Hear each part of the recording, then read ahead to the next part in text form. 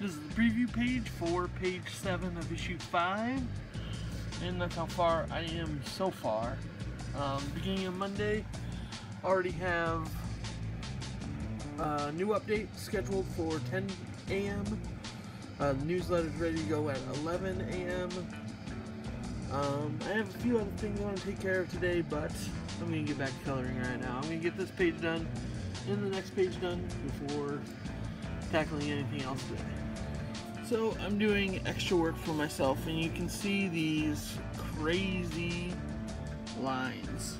My printer ink was dying when I was printing these pages, and I have the choice of using these crazy ass pages for issue 5 or these very sharp black crisp pages.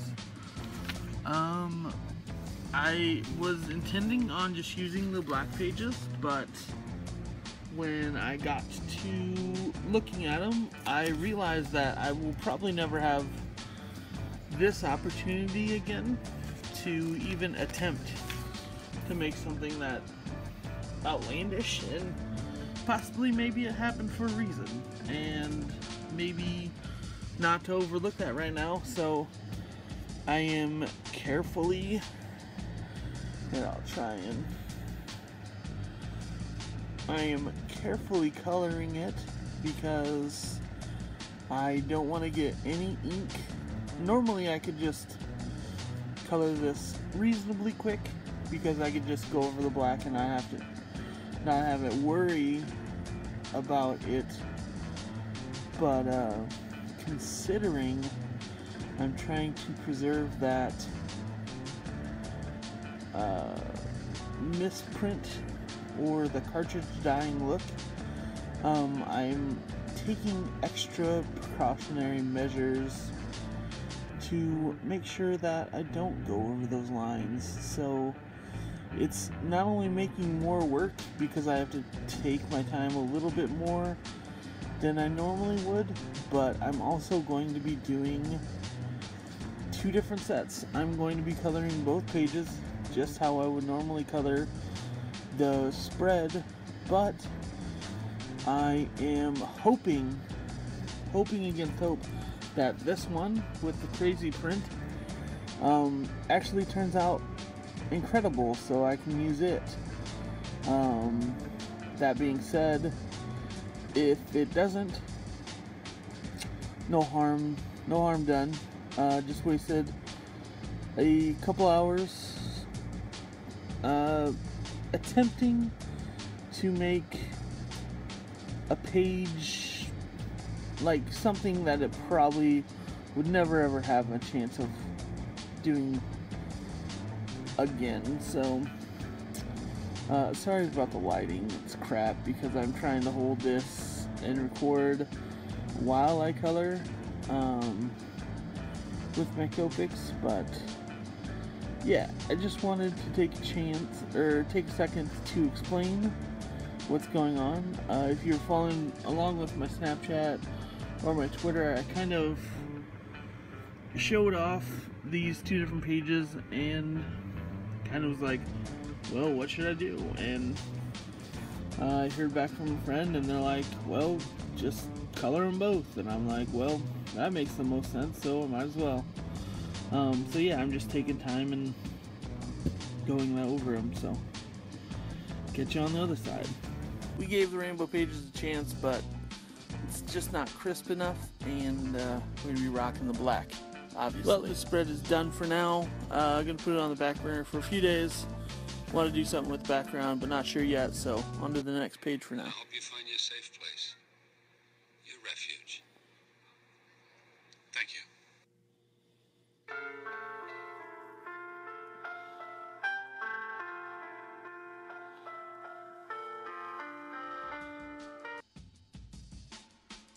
Getting back into it, you see a bunch of clips from basically throughout the week. I've been coloring for the entire week as well as last week, and I'm recording this on Saturday, and I've got about 3 pages to go. Should be able to finish them tonight, tomorrow, so by the time this goes up on Monday, hopefully I'll have finished coloring issue 5. That was page 11 that I was working on, that last one where it has the homage to the Incredible Hulk TV show when he's walking off, basically the end credits for the show. I mentioned it when I was on Arcasters number 12 when I was filling in for Kevin Cross, and finally got around to getting to those colors page, and it turned out awesome. I had a little cleanup work to do, but as soon as I had that page colored, I knew I wanted to cut that little scene for Snapchat. So if you're not following me on Snapchat, I suggest you do if you want to keep up to date. I'm basically posting the process of working on all these pages every day. I've been knocking about 2 to 3 pages out a day. These last couple days I've gotten about 4, I believe. So they've been going fluidly. I say that, but we all know that it takes 3-4 hours for a page to get done, so it's still a heck of a tedious process. I have had quite a few videos to chew through on my watch later list on YouTube, so thankful for that, because I have had a great deal to catch up on. Basically, the page you're watching me color right now is page 20. Let me double check that in my mind real quick. Yeah, so it's page 21 actually. It'll have this page, the next page, and then there's 2 pages left of the issue. And that's how far I've gotten to this point. It's pretty awesome. You're seeing me color in the gray tones right now, basically on the bottom and on the top. But it's a flashback scene where V is kind of describing something that happened in her past to Zeke. So yeah, let's just get into it and tell you all about what's been going on this week. Basically I got up Monday and had a bunch to get done, so just hit the ground running from there.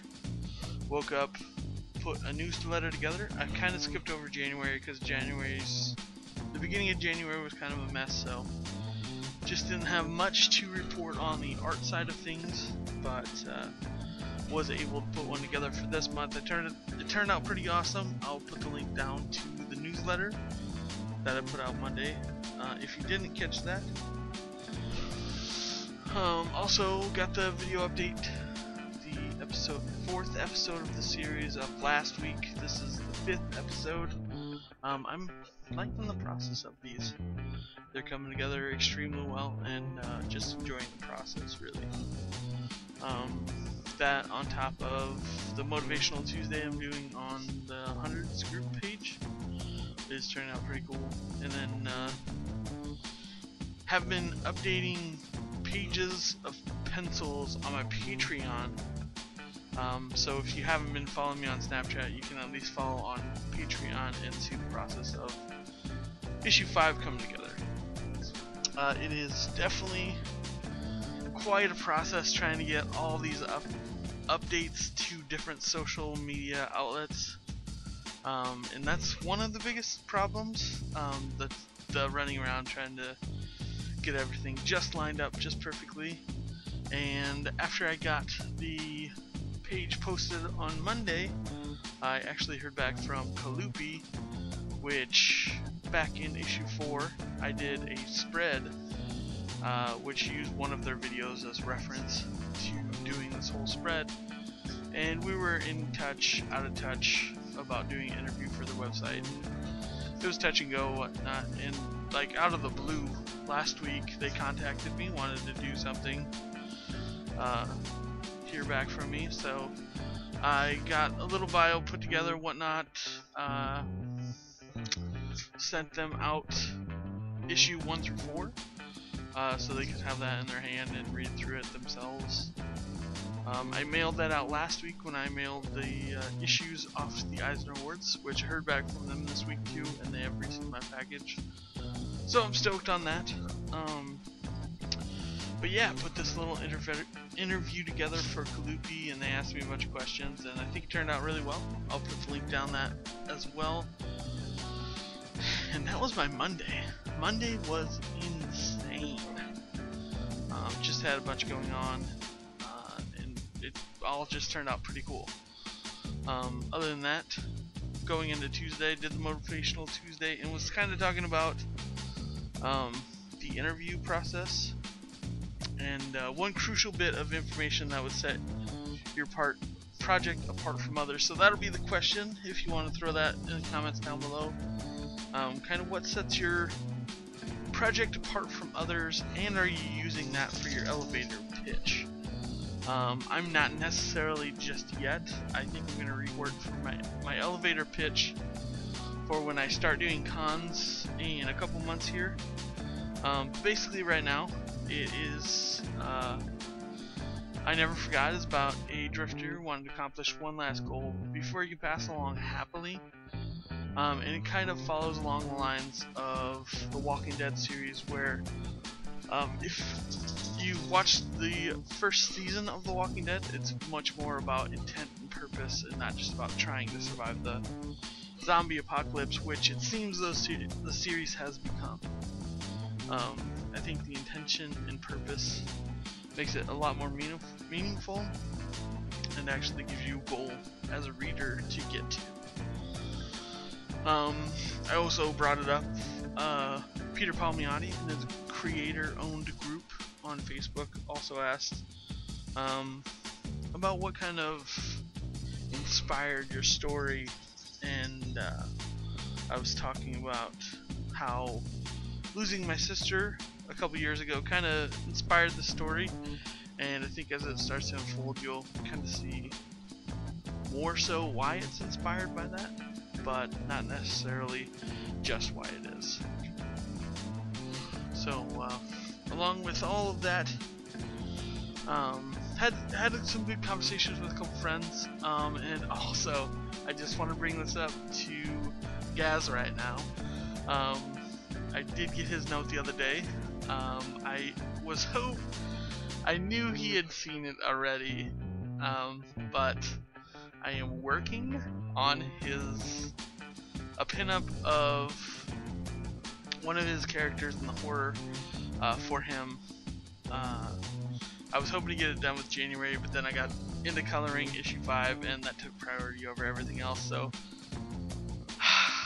I have to tell him that I have redrawn it about 2 or 3 times. So I don't know if it's just his art specifically that you have to draw a couple times just to get it perfect, or it's just we've got it in our mindset now that we have to draw it a couple times because it's the horror. But I thought that was pretty funny. But you will most likely be seeing a process video of me drawing that pinup for him next video, or next week's episode. So that's going on right now. This week's been a real whirlwind because along with everything, there was a creator that a friend of mine, we follow Rooster Teeth Productions and have for well over a decade. Last October we met one of the original founders, and it was just awesome to get to talk to somebody on that creative team that started this whole project. Along with that, one of the most influential creators passed away a year ago, last week.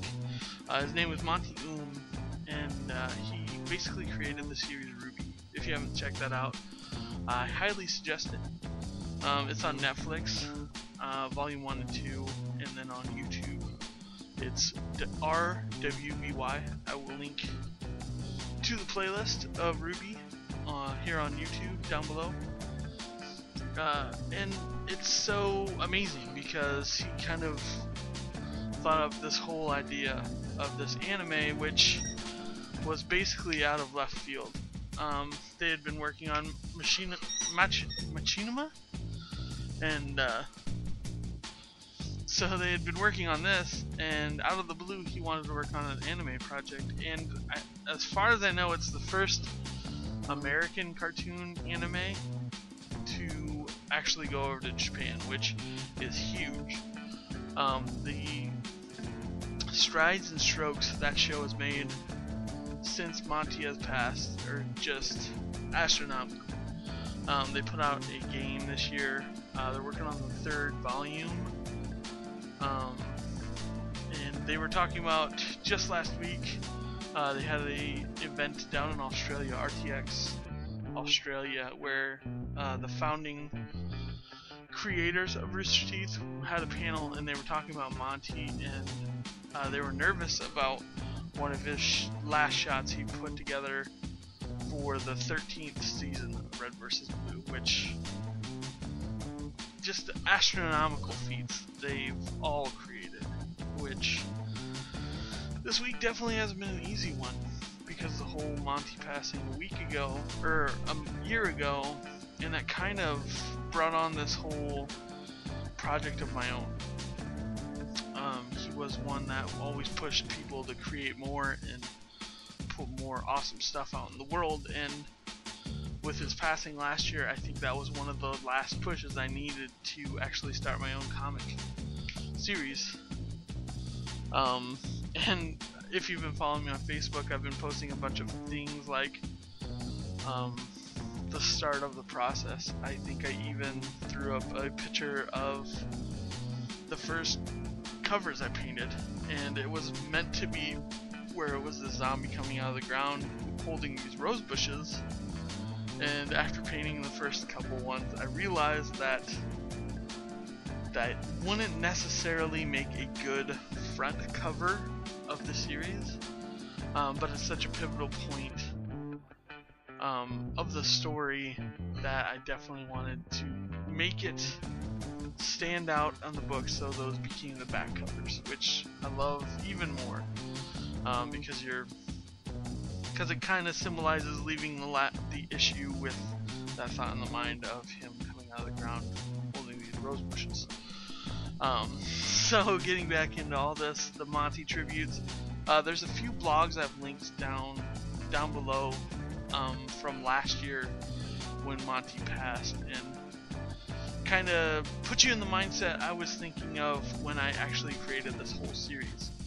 I think I had a very rough outline when I started this all. I still have that in my notebooks and everything, but it's just awesome to look back and to see how far this project itself has come in a year. Now I'm finishing up the 5th issue. Like, that was unheard of to me after I got into this first issue. I believe one of those blogs I comment on just how difficult it was starting out, because I had gotten to inking the first couple pages and it took 5 times longer than I had originally planned. Like, I figured it would just take a couple hours just to ink a couple pages, but no. Like, once you get into this process, you realize it actually takes some hard work and dedication to get into. So all these links are going to be down below if you want to check those out. Especially a blog titled Create, and I believe that's the one that when Monty's passing really hit me.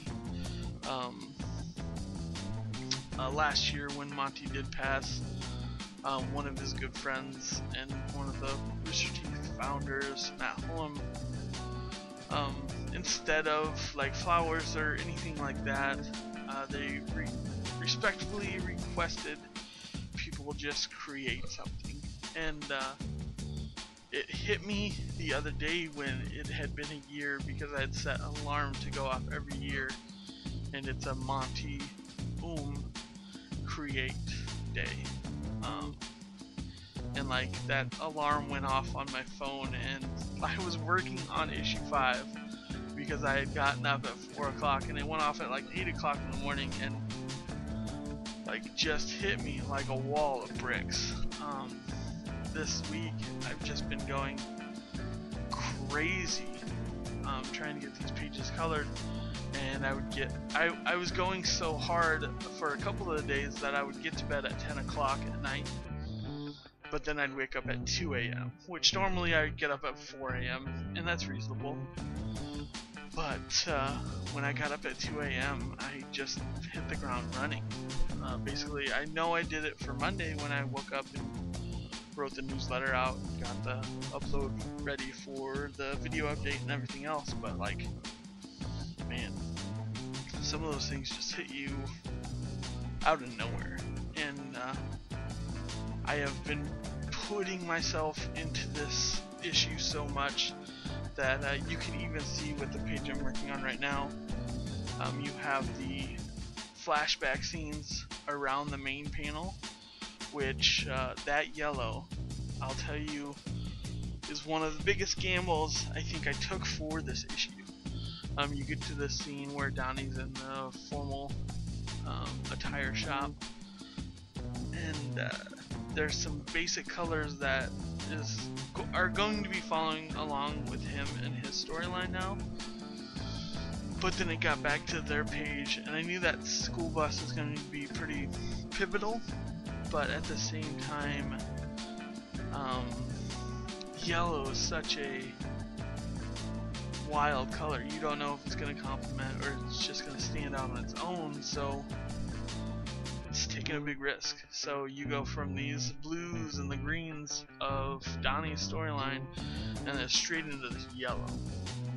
And there's a couple massive pages of yellow, which actually turned out incredibly well. I was surprised how well they turned out, because that's a lot to ask of just one color, and it turned out really awesome. I love how they turned out, and the yellow is really standing out well. You can see from the thumbnail of this episode, it's got this page and the next page as well. You have this yellow and the blue and the red like all complementing each other, and it just turned out awesome. I'm loving these pages. With the 2 pages left to go, this is definitely the best issue so far, just because my vision of all these pages is coming together so clearly and awesomely that I'm stoked to have people actually check it out and follow along with this story. So a few more things to mention before this video ends. Art of Plute book came to this week, and I spent half a day just looking at it in awe. Like, it's so awesome to see somebody's career that spans, I think it's 45 years. And I believe Kevin Cross pointed it out when it was on Kickstarter, and I was like, hell yeah, I'll donate. And just showed up this week, and like, it was such a awesome, inspirational thing. Like, just to see where he started, and then like I want to do some of his pages and see how well I can replicate his pages, but just to see his whole process put out in this book, like, it's awesome. I think I've just had it by my nightstand and have picked a couple pages just to stare at and just see his compositions and everything. Like, they just turned out awesome. Another note of Kickstarter, since we're talking about it. I did mention Artcasters 12 earlier, and that was one where I filled in for Kevin Cross, but it was because I've done 4 Kickstarters thus far, and for the 5th issue, it'll be my 5th Kickstarter for this series, and I'm looking forward to it. But I was explaining a few things on Artcasters 12, so if you haven't checked that out, I'll put the link down below. But that leads me into Jeff's Kickstarter. Jeff Lafferty is one of the Artcasters, does his show with Scott and Kevin each week, and he's putting together a movie book, which I'm extremely stoked for. If you check out the Kickstarter, link down below, give him some love, because that book is going to be immense. Also, he's doing 16 days of sketches until it funds and whatnot that he's going to be giving away to backers of the Kickstarter. So I definitely, even if it's only $5, chip in, get that digital file of his book, and get ready to be blown away, because the sprints are amazing, and I'm so looking forward to it. So check out Jeff Lafferty's Kickstarter for his movie cinema book, and I think that's gonna do it. I'm gonna wrap up coloring this weekend. I'm going to take a couple pages to figure out the layout of issue 5, and then after that, I believe I'm going to be painting the variant cover for issue 5, as well as the original and variant covers for issue 6, as well as a bunch of other paintings. So next week's probably going to be a lot of painting. I'll get back to it. Hope everybody's other projects is treating them well, awesomely. I don't know what else to say. Thanks for taking some time and spending some time catching up on what I've been up to this week. Love you guys. Hope you're all doing well, and check in with you next week. Later. Love ya.